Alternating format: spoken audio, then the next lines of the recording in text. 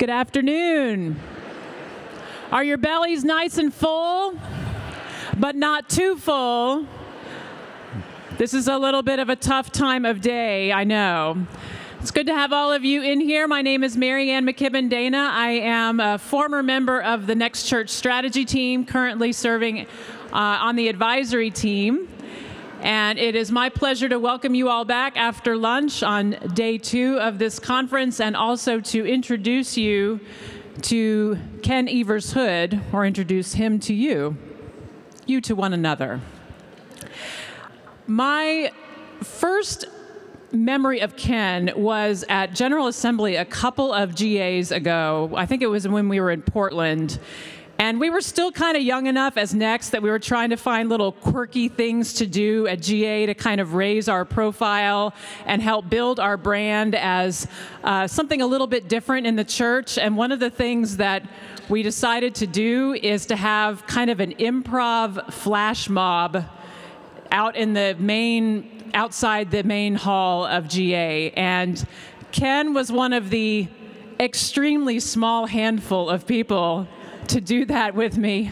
But once you've done improv together, you know that bonds people like almost nothing else. So Ken and I are friends for life thanks to that. But even more substantially, Ken is one of those thinkers that you read or you experience his work and you think, yes, this. It just resonates on a really deep level, and we are grateful for his gifts. I know the people in his congregation are also grateful for 14 good years of ministry together at Tualatin. Close enough? Tualatin. Doggone it. I got in my own head. 14 good years there, and a great deal of pastoral heart, and I am confident that what Ken shares with us today will have us all saying, yes, this, on a deep level. So join me in welcoming Ken Evers Hood.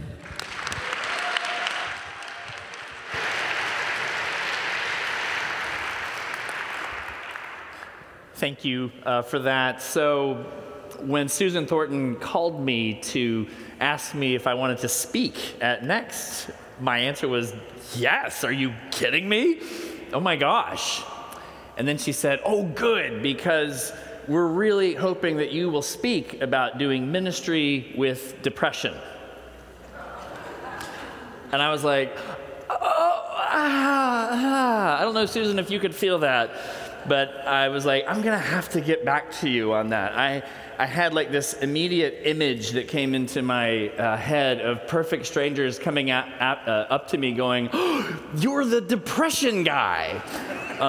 Or worse, because this place is filled with pastors, David Norris, you'd come up to me and be like, oh, Ken, are you okay? So I told her I needed some time, and it took some time. What brought me around was a memory that I had about 18 years ago. It was a conference like this. I was brand new in ministry. I felt lost. I was struggling. And conferences like this, everybody seems to know everybody, and everybody's living their great life. And I was at a table, and I admitted, yeah, I'm kind of struggling. And there was this dude. There was this guy who said, well, gosh, things in my ministry, they're just getting better and better. Preaching's just easier and easier. And I was like, oh, and I felt more lost and like maybe I'm in the wrong place. So I thought, if there's anything, I have some technical issues. There we go. Thank you, Megan. If there's anything that one of us as a leader here could do to be more vulnerable and more honest about how the perfect social media ministry life that I would love for you to believe is true isn't. And if there's anyone here that is feeling lost, that might help you feel just that much more connected, I thought, all right, that's worth it. So I do live with depression. I do ministry with depression. One of the ways that I stay grounded in my soul is I write and perform poetry. What I'd like to do this afternoon is talk about 4 layers of how I understand ministry with depression, and I'll offer you 4 pieces I've written that have helped me. For many people, when they discover they have depression, it's like a fog that has rolled in, and it is hard to pinpoint exactly when it started. I know the exact day. It was MLK Monday 5 years ago. The preschool that all of my kids have gone to, they called me. They said, "Ken, it's an emergency. We need you to come." My 2-year-old, Bryn, was okay. But the little girl sitting next to her at lunch, she had choked on a meatball, and she would die the next day. And I cared for the family. I didn't know them. I cared for the family. I cared for the teachers that I did know and love. And I cared for our whole community. We had her memorial at our church. Her body was present in a 4-foot-long pink coffin. We got through that. But about 3 months later, I was not sleeping. I was not eating well. I was getting angry and irritable. And my wife finally said, "Ken, you're not okay. You need to get some help." And she was right. As I see it now, I realize that the thread of depression has been woven through probably my whole life. But that was the time where I couldn't get through without some good therapy and the adventure of medication. Amen? Amen. So I wrote a piece at that time called Theodicy. It comes from a story that Sang Lee tells at Princeton Seminary. When he moved there with his family, his young daughter got swept up in floodwaters and died. He said the only person at that august institution that helped him, the only person that helped, was a very young Bob Dykstra, who just showed up at his office and sat down and didn't say a thing. Theodicy. Above to clouds we cast our eyes beneath an empty sky. Either you do not see God, or could it be you forgot the covenants you cut, the promises you made and gave to a stranger in a strange land? He told her to be careful. If he told her once, he told her 1,000 times to stay away from the edge, to keep a safe distance from the Leviathan waters that would tear her from that ledge, macerating her young body, now lifeless ragdoll, rolling beneath the waves, while an omnipotent, loving God looked on. Painful was every face, a question mark. Worse, the religious attempts to smooth over and console. Surely there must have been a reason. Some good that would come. Useless, these attempts at sympathies designed to distance. No, the only thing that helped was his young friend who came and sank into silence while he sat at his desk and stared. A hushed xenia between them shared as the chasm between hope and faith yawned, and 10,000 dark animal feelings zooed inside their cold, caged hearts. I was taught in seminary that the deeper the grief, the fewer the words. That what we really have to offer is just our presence and showing up. What I didn't understand 18 years ago is how painful it is to sit in that darkness with others, and that vicarious trauma, secondary trauma, is a real thing. No matter how good our boundaries are, when we care for someone in grief, it rubs off a little bit. And if you do not have solid ways of connecting with your soul and caring for yourself, you will either leave ministry, and many of us do, or you will become, as we heard from Mary Ellen Azada yesterday, a husk of who you know you can be, a husk of a pastor. So please, get a counselor, get a coach, get a group you can be honest with, get a dog. Whatever it takes. Do it before the pink coffin. Second layer I want to talk to you about is what I call the strange, unexpected grief of ministry. The strange, unexpected grief of ministry. Almost everyone I know who leads in the church at some point when they were young had a wonderful sense of connection with the church. They were cared for and they were loved. They had something of a mess inside, and the church wrapped their arms around them, and they were known. That's why they are leaders. That's why we are leaders.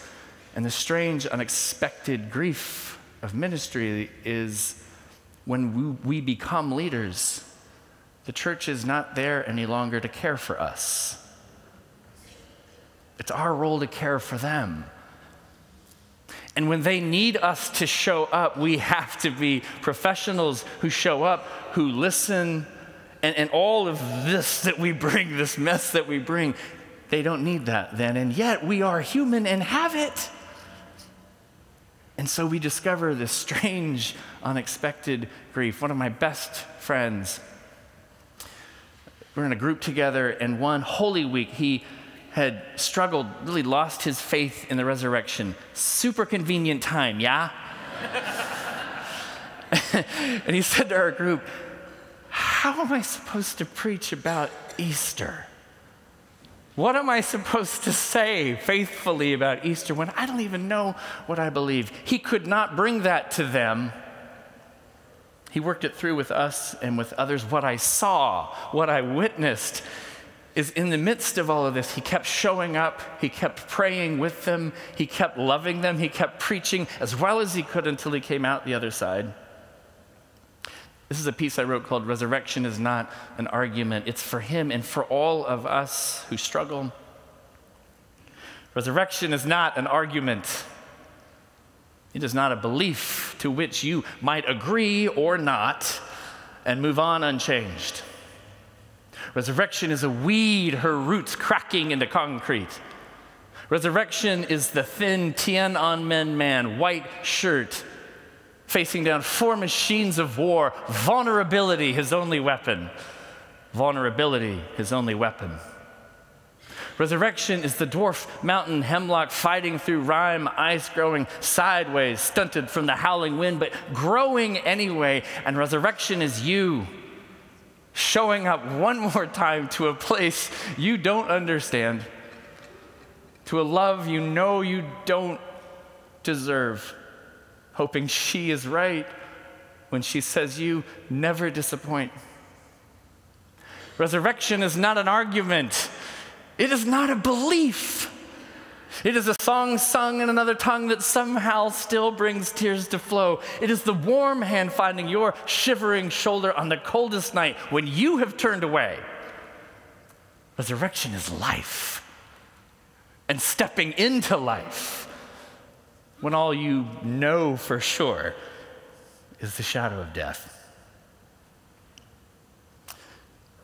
So sitting with people in grief, we feel it, it carries over, it's cumulative. The church is not here to care for us. The third layer I want to talk about, what happens when it's the church itself that is the one hurting us? Yeah, amen? When I was 19 and just beginning to wonder, do I have a sense of call? And that was terrifying to me. I reached out to a person that I knew and loved. He was a pastor, he was wise, and I called him up and said, on spring break, can I come and visit you? I imagined that we would talk about God and faith and we would discern together. On the first morning that I was there, I would learn that he had other ideas about why I was there. So I was in his guest room, and without my permission, he had entered the room, and I woke up to his hands massaging my back. And I can just tell you there was something hungry and wrong in his touch, and I would love to tell you that I used my words and told him to stop, that I told him to go away, but I was paralyzed. I was 19, and I was confused and frightened and angry, and this is the real mind twist, I loved him. I cared about him, and I was worried about him. I knew he shouldn't be doing this and could be in trouble. So I just played dead. It's the only thing I knew how to do, and I was fortunate that morning. He just got angry and frustrated and pouted and left, but there was a week ahead of us. I won't share anymore, I don't need to. The scars that he left are healed, but I don't believe they will ever be gone. We have to talk about hashtag Me Too. We have to talk about hashtag Church Too. The light is the only thing that will disinfect this. And the light shines in the darkness, and the darkness did not overcome it.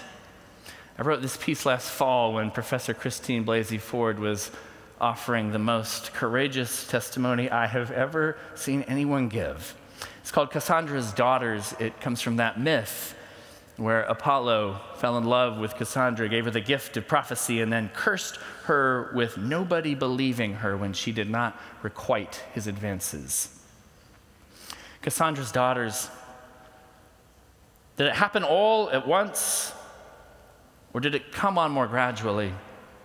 Losing your credibility bit by bit, like the leaking of a slow dripping faucet. The gift he gave you, he could never take back, but he could send you on with something grisly and new, his childish tantrum rage, his godly hatred for you. And when you sensed those spies shifting inside the makeshift wooden horse and called them out to the ones you trusted the most, their roll-eyed cackles left you for dead on that cursed coast. I was 8 years old. I was 8 years old when I saw them emerge from that impossibly small hole they bore in our square, thick carved front door. All spring long on Brookside Drive in Hurst, Texas, carpenter ants with their leg hammers and auger jaws hollowed out that heavy wood faster than crafty Odysseus ever could. There are ants in there, my 8-year-old voice said. There are ants in there, I said to shaking, disbelieving heads. Sure, I was seeing things. They didn't see until they all swarmed out, a flying black pool, the door disintegrated, malignant with insects half full. Cassandra's line continues still.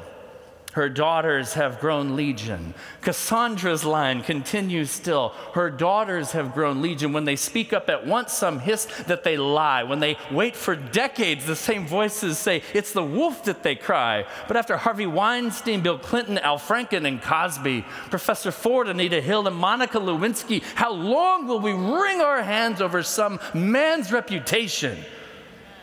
That we deafen our ears to our daughters' cries, complicit in their further degradation. Hashtags can help, and movements are good. But from the beginning, this has been personal. And it comes down to you and to me. So hear this invitation to a real conversation. If you have a scar to share, and you don't know what to do, it is not your fault, and it never was. And if you trust us, we will believe in you. One of the things that I discovered, men are almost always the perpetrators, but they choose men and women as their victims. But the difference I have found, as I only started sharing this story 2 years ago, is that when I have shared this, not once has anyone asked me, "Are you sure that really happened, Ken? Is there maybe something you might have said that gave him the wrong impression?" We need to do better. I want to leave you with some light. Normally when I perform poetry, I do like courage, and it's like happy and exciting. Depression often runs in families, it runs in mine. And when I was a boy, my mom suffered from a debilitating depression. Part of it was a physical illness, part of it was an abusive marriage. But when I was a kid, she would have this mantra. She'd say, "You can mess your life up," and she didn't use the word mess. You can mess your life up when you're 18, and you can never fix it. It's heavy to hear as a kid. And there was a time when I believed what she said was true, that she just really was broken. Here's the thing, 30 years later, she remarried an amazing man. My kids know him as Grandpa John. And she's done the work. She's full of life. People today would have no idea the person she was so long ago. And when I am feeling completely broken, when I feel like I've just messed up but there's no fixing it, I look at her and I remember healing really is possible. It takes time and it's complicated and it goes backwards, but healing does happen. This is a piece I wrote for her called Not Running But Dancing. It comes from Mary's story when the angel announced to Mary and she left over the desert. She made haste, Luke says, made haste over the desert. I've read so many interpreters, men interpreting this saying she was running away. What does she do when she gets to Elizabeth's? She sings. She wasn't running. She was dancing. This piece is called Not Running But Dancing. She wasn't running away. She wasn't running away to hide her face. She wasn't digging a tunnel 10,000 feet deep with a shovel of shame. She wasn't running, throwing her arms up around her like guardrails on 101, the only thing keeping her from the fur-tossing, rock-crushing blue depression beneath. She wasn't running away. She wasn't running at all. Not running, but dancing. Dancing to a song the angels are singing that only the heart can hear. Dancing without the help of a husband to lead the way. Dancing without sonogram in hand, that black and white hazy little alien, the sometimes thumb-sucking, always certain proof that she was not making this up. She was dancing without an affidavit from the Holy Spirit, to whom it may concern. The child is mine. So put down your rocks. The rocks in your hands, the worst rocks flying from your mouths, having fallen down from the loose rocks in your head. She's just scared, and so are you. She was dancing. Dancing across the desert at night, dancing across moon-drenched sand, dancing across the rules and expectations, dancing across this isn't how we do things around here, dancing across nice girls don't get knocked up, and nice girls definitely don't get knocked up and then lie about it. Holy Spirit? Holy cow, girl, you couldn't come up with something better than that, even if you did believe it? She was dancing across, what are they saying about me? Dancing across the voices inside of herself, saying you can mess your life up and you can never fix it. She was dancing across it all. She was dancing across. Dying to the girl the world wanted her to be and rising to become a mystery. And this strange stranger, she couldn't keep her feet from moving, the smile off of her face or the song out of her mouth. Who would they be, she wondered, her and this little one, hitching a ride, growing inside. Whoever they'll be never has been, and yet somehow always was, is, and ever shall be, scattering the proud, feeding the hungry, and lifting up what has been held down for far too long. She was dancing that night for herself and all the girls like her. For the girls who got pregnant when the world said they shouldn't. For the girls who didn't get pregnant or couldn't when the world said they should. For the girls who lost their babies or gave them away, dying a little inside as the dream of their little one slowly slipped away. For these she danced and dances still. She danced for the son growing inside of her and all the boys like him. For the boys who have to look to their Father in heaven because the one here on earth keeps forgetting to call. For the boys who will grow up and care for others as they were cared for by them. For the men who will rise up and say, no, you can't talk like that. They're just scared, and so are you.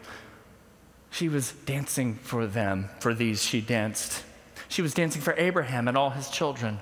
You are one of them, so am I. Church, synagogue, mosque, all Abraham, all the time, and the love that binds us together is so much stronger than the fear driving us apart. For these she danced and dances still. She wasn't running away that night. She was dancing. And if it could happen to her, it could happen to you, to me. Do you see? Do you see what I see? Do you hear what I hear?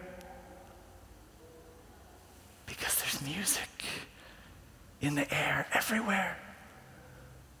A song the angels are singing that only the heart can hear. And if you hear it, just a little, if it gets inside of you just a little, then when you leave this place, you won't be running away. You'll be dancing. Friends, thank you for your time. Thank you for your ministries. Hold on.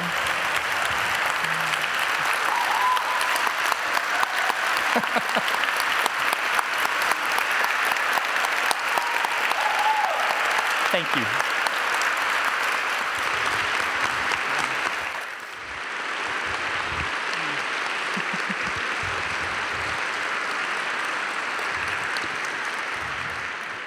Thank you, Ken.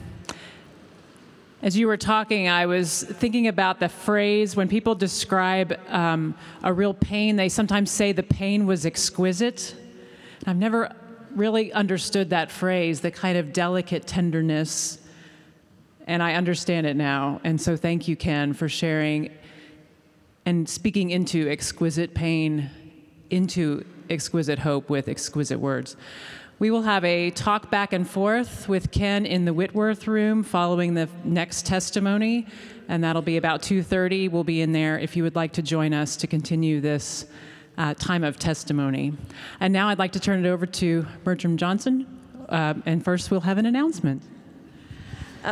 Thank you, Ken, for that. That was rich and deep and vulnerable. And just a reminder that we do have chaplains available. Some are in the narthex, or use the text information on the app if you would like to speak with a chaplain.